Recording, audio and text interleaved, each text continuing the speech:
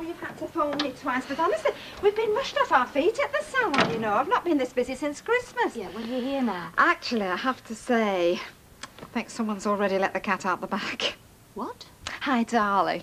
Well, Roy Cropper were in the corner shop just now, and you know, normally I can't understand a word that man says, but between us, I mean, Gwen and me, we've worked it out. Ma'am. So, well, I think I know already. No, ma'am, I don't think you do. Where's David? We sent him out with his pals. We just didn't want him around for... Right, come on, he knows about the birds and the bees, doesn't he, eh? So, are you thrilled, sweetheart? No. Oh, why not? Well, I'm right, aren't I? I've guessed it. There's going to be a new baby in the house.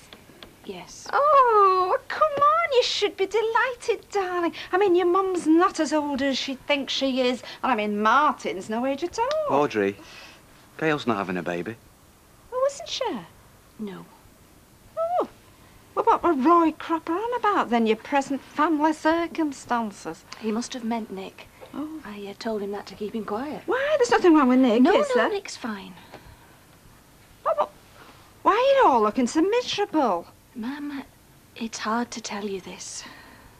What? It's not me that's having a baby.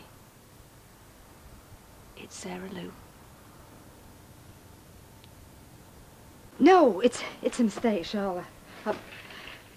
Look, if she was pregnant, no one would let her have it. It's too late to do anything about it. Oh, Sarah. Please, Gran. Oh. Well, didn't you notice? I took her to the doctors. Gail, you're her mother. Didn't you know what you were doing? We knew nothing till it was too late. Shut up, will you? I don't want to talk to you. Look, we want what's best for Sarah Lou. This is the situation we find ourselves in. We have to deal with it. Deal with it? You have ruined your life.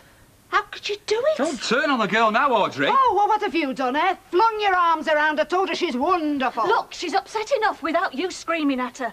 We don't want to make a bad situation worse. Oh, how could it be any worse? You silly girl. Audrey. Go, please. Silly little, leave her alone. I could slap her. Nobody slaps my children. Well, maybe you should have done.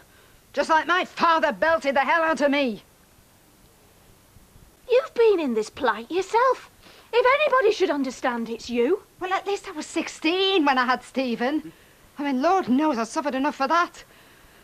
I wasn't sleeping around the age she is. I haven't been sleeping around. You don't get that way by holding hands, Sarah Louise. It's not like catching a cold. Oh, leave her alone, Audrey. What's done's done, OK? Listen to you, right. What a wonderful father figure you've been, eh? I mean, you're as bad as each other. Have some sympathy for the girl. It is not sympathy she needs.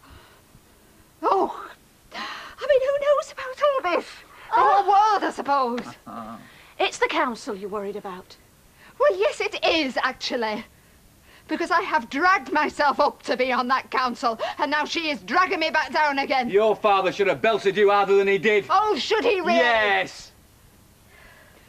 So what about the father of this child, then? I mean, what's he going to do? Who is he, anyway? It doesn't matter who he is. What do you mean it doesn't matter? We're not interested, OK? Oh, I see. You don't know, is that it? So she's been sleeping with all sorts? Haven't. Oh, at least I knew who Stephen's father was and yours. Well, you never saw fit to tell me. Oh, Gail, that were years ago. We're talking about now. We're talking about Sarah Louise. What is she, the town tart? Oh, man, just get out, will you?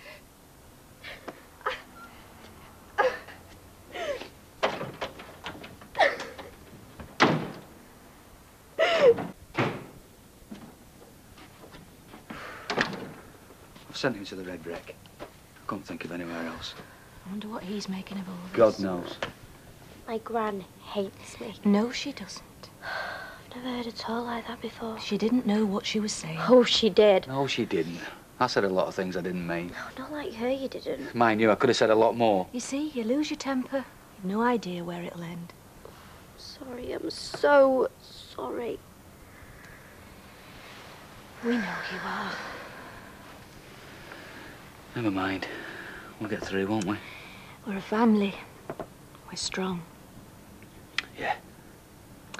So no matter what happens, we'll stick together. No matter what. That's what families are for. Yeah,